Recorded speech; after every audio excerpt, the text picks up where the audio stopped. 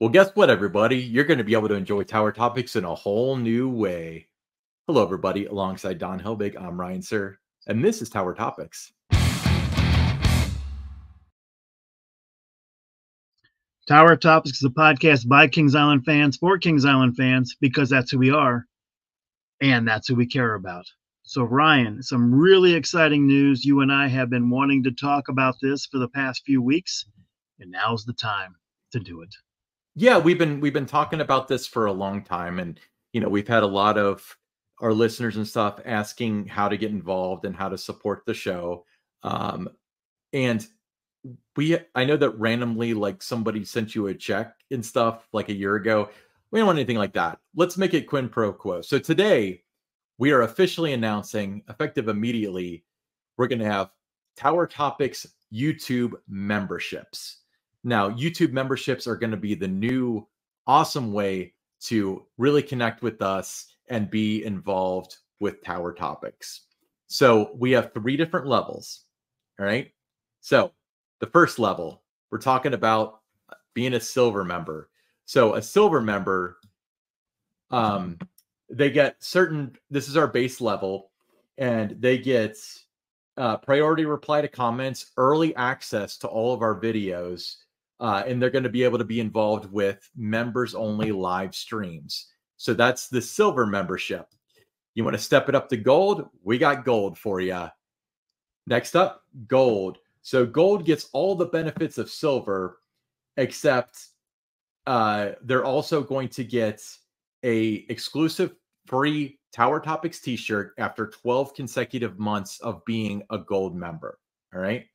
They're going to be involved in live streams, early access to content, but we're also going to have a title screen at the end where we give a shout out to the gold members. So that's going to be the gold members. And then, Don, do you have any guess what could possibly be above a gold member? What's the most ironic thing that we could name the highest tier for the most loyal Tower Topics members? A prestige member. That's right, Don. Prestige. Don't be fooled. What's on the website is what you're actually going to get. But a prestige member is actually going to get all the benefits of the previous tiers, except after 2 months, they're going to get a special exclusive prestige member t-shirt. That's after 2 months. And we will say your name we'll give you a shout out, a verbal shout out at the end of the show. So, and the thing about these t-shirts that you're talking about, these are not the regular Tower Topics t-shirts that we've been selling over the past year. These are exclusive to these different levels, right? That's right. They're going to have these new logos, and we're actually going to have various exclusive merchandise that's only available to Tower Topics members. And, we're going to work on adding more and more as time goes on to thank you for giving back to the show. But yeah, and you talk about that exclusive type of content too. Some of the best things that Ryan and I talk about is things that happen either before the show or after the show. Those kind of clips will be made available to you. So it's just going to be a lot of things like that. Yeah, and it's there have been so many times that you and I have recorded. We record it's a long night on Wednesday nights when we record these things, because we often do attractions group, pick 6, and then 3 Tower Topics. But even so, the camera stopped rolling and we start talking about, like, do you remember when Son of Beast did this or whatever? And we end up having a 45-minute conversation that just doesn't meet the criteria of what we had for the shows. But what we're going to do is we're just going to keep it recording. We'll upload that in the raw. Additionally, we're looking at doing various like subset shows where we're working on a show where it's going to be kind of like Pick 6, but we'll just talk about news around Six Flags. Yeah, what the Six Flags roundup kind of a thing. So, yeah, so if you've got the Six Flags or the Kings Island Pass with the all park passport, you go to the different Six Flags parks. You want to know what's going on at those parks. We'll have different news updates talking about what's a new attraction, some different things like that for you. Just going to be really a lot of fun for Ryan and I to kind of expand a little bit past Kings Island with that particular segment. Yeah, absolutely. So it's very, very exciting. So if you can support the show in this manner, thank you very much. We really appreciate your support. If you can't, we still appreciate you. We still thank you for watching the show and listening to the show. Yeah, just an alternative for you, not something that you have to do, just an additional option. So if you love what we do at Tower Topics, we feel you're really going to love what happens with these 3 different levels and the exclusive content that you're going to get there. Again, something that is not going to be the same as the Tower Topics episodes, just things that, is going to be exclusive depending on that level of membership that you have. Sure. And if you can think of any benefits that you would like to see with Tower Topics memberships, drop us a comment below. Let us know what you would like to see. What makes it worth your time? Because we're all about this. We really want to, make the show interactive and keep it growing. It's like the growth has been off the charts, but this is just another step in the right direction. So to clarify, before people, if anyone mentions this in the comments, it means they didn't read the book. Tower Topics, the Monday, Wednesday, Friday things, they'll always be free. We're not going to paywall that. This is extra stuff, extra benefits for people that want to be more involved. Never heard before stories that Ryan and I will share with that exclusive content. Yeah, so there's a link in the description for joining the Tower Topics membership program. So thank you all in advance for your support of the show. But Don, another way to support the show is with a sweatshirt. Yes, it's that time of the year. Temperatures have dropped. If you're going to be visiting the parks, the remainder of the fall and into Winterfest, what better way to do it than with a Tower Topics full zip hooded sweatshirt? It's got the Tower Topics logo on the chest. It's got a big logo on the back of the shirt. Comes in that ash gray color. It's a very comfortable shirt. It's just $50. That includes shipping.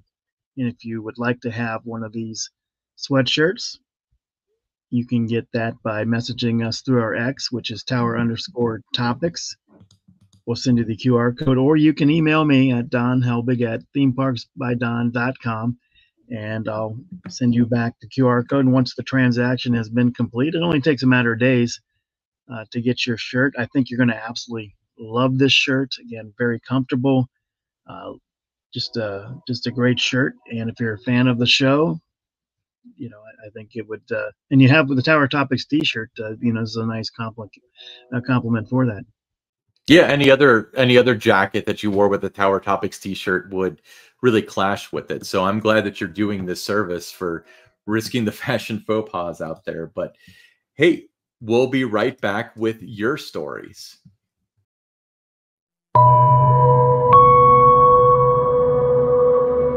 Okay, today's story is from Lisa K. from Camp Dennison Township in Ohio. Back in the summer of 2009, when Diamondback was the shiny new ride at Kings Island, I found myself in an awkward situation. At 19 years old, I had never been on a roller coaster. Yep, no, not one. My friends had spent the entire day hyping up this new monster coaster, convincing me to ride to face my fears. Somehow, I let them talk me into it, and before I knew it, I was strapped into the front row of Diamondback, heart pounding in my throat. As the train clicked up the hill, I realized I'd made a terrible mistake. The hill seemed to climb forever, and I distinctly remember asking Ron, my friend beside me, if the entire park could hear me panic breathing. Then came the drop. That glorious, terrifying, what seemed to be never-ending drop. I screamed. Ron screamed. Everybody screamed. And by the time the train came back into the station, I felt an overwhelming sense of relief. A very warm, soggy kind of relief. I had peed my pants. The sheer horror hit me instantly. Here I was, 19 years old, in front of hundreds of people with soaked jeans. I was mortified. Ron noticed right away. Thanks, buddy. And his laughter didn't help. You good? He asked through his fits of giggles. Good was not the word I would have used at the moment. I bolted straight to the gift shop, bought the first pair of sweatpants I could find, and awkwardly tossed my soaked jeans and underwear into the trash, trying to act like it was no big deal. I rejoined my friends, fully expecting them to tease me for the rest of the day, but surprisingly, they were cool about it. You survived Diamondback, Ron said, and suddenly the embarrassment melted away. And you know what? I had loved that ride. The adrenaline rush, the speed, the weightlessness, it was like nothing I'd ever felt before. So we kept going. I hopped on the beast, screamed my lungs out on the racer, and took Vortex like a pro. My fear of roller coasters gone, completely obliterated. By the end of the day, I had transformed from the girl who had never ridden a coaster to a full-on enthusiast, hungry for more. That day was the start of a new obsession. Now I travel all over, hunting down new coasters and chasing the next big thrill. So yeah, I pee my pants on Diamondback, but hey, we all start somewhere, right? I mean, the important part is she didn't pee herself on every ride because she would have had to buy sweatpants every time. Or she could have had a good cycle where by the time she rode the Beast and peed her pants, then her jeans would have been dry. So she just changes out of those, put the sweatpants in a locker. You know, she goes and rides Vortex. She pees her pants again, goes, gets her sweatpants out. They're dry.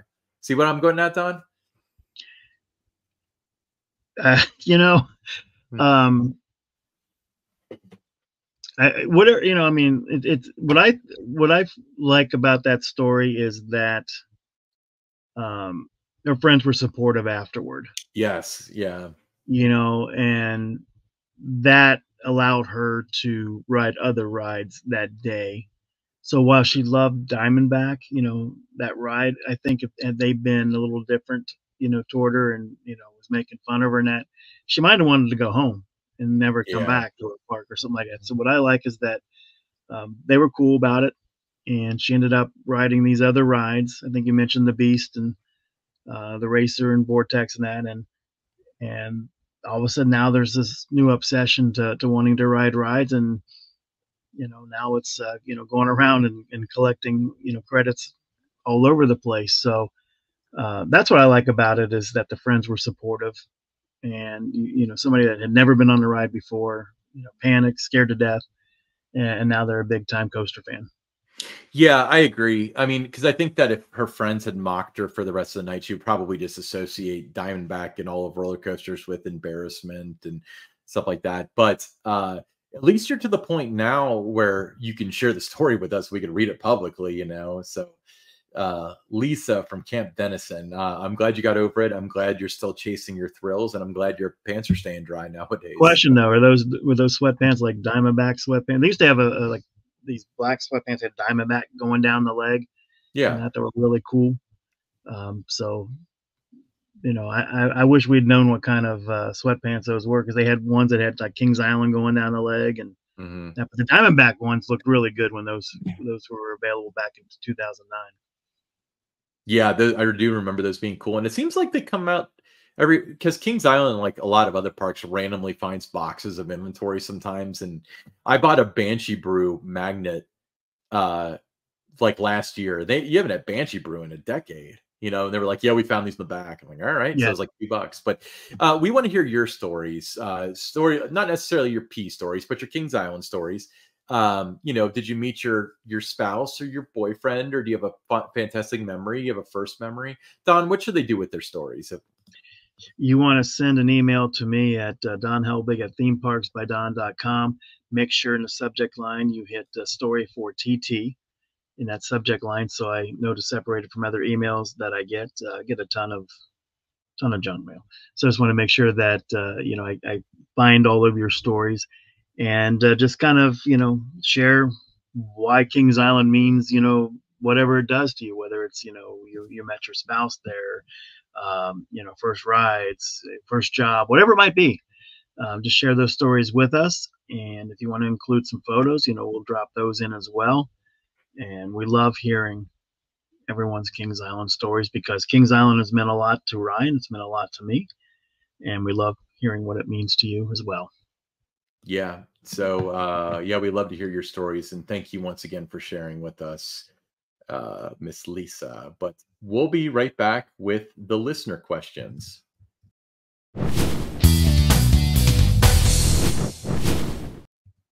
First listener question, Marta S. from Westchester, Ohio. Winterfest igloos sound nice, but do you guys think they're worth the price? That's a good question. I want to hear your take before I rant about this. Repeat the question. Winterfest igloos, they seem nice, but are they worth the price? You know, they are nice inside, okay? And if you have, 4, 5, 6, up to 8 people, with you, uh, it's a nice place to go and warm up in that. But how much time are you really going to spend inside of an igloo? There's so much to see, so much to do at Winterfest, that you want to be out in the park doing all of that rather than just sitting in an igloo all night. That's my opinion of it, that I wouldn't spend the money to do that because I'd want to be watching the shows. I'd want to be, at the restaurants eating the food. I'd want to be riding some rides. I'd want to be getting some photos, maybe ice skate, so there's just so much to see and do that I don't know, that I would get enough time in that igloo to justify that. If it was a longer day, yeah.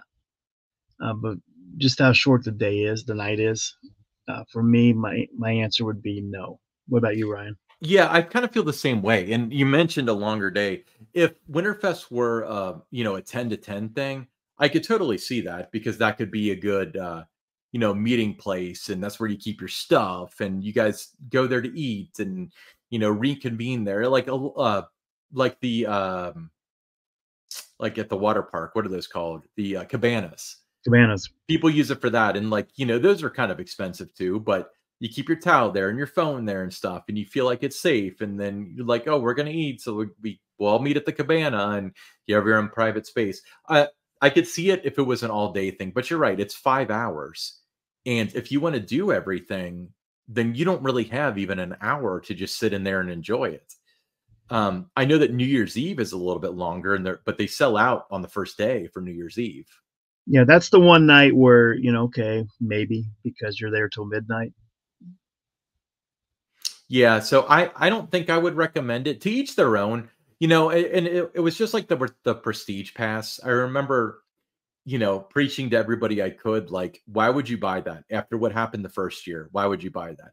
And most people agree. They're like, okay, this was not a good value, and I'm not going to do it again. But there were some people where it was kind of like, well, my wife has a knee issue. She's not really disabled, so she can't park in handicap parking, but it's really convenient for us to park in preferred parking, or, with the stroller and stuff like that. Like, it just makes all the sense in the world. Or I come here during my lunch break. So getting that one ride, front of line, or get that one line skip pass makes it so I can ride Diamondback or the Beast or whatever during my lunch break. So people have their own reasons, but if you're just blatantly asking, is there something to the igloos that makes them worth it?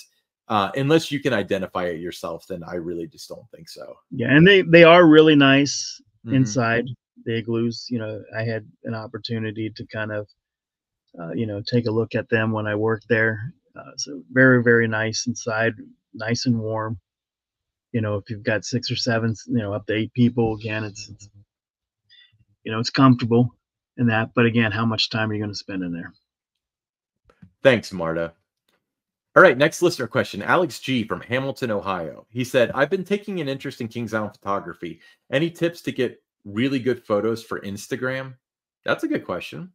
It's a great question. I think if you're specifically looking to do Instagram, and you're shooting on an iPhone or that, you want to use the portrait mode as often as you can, especially if you're doing food photos.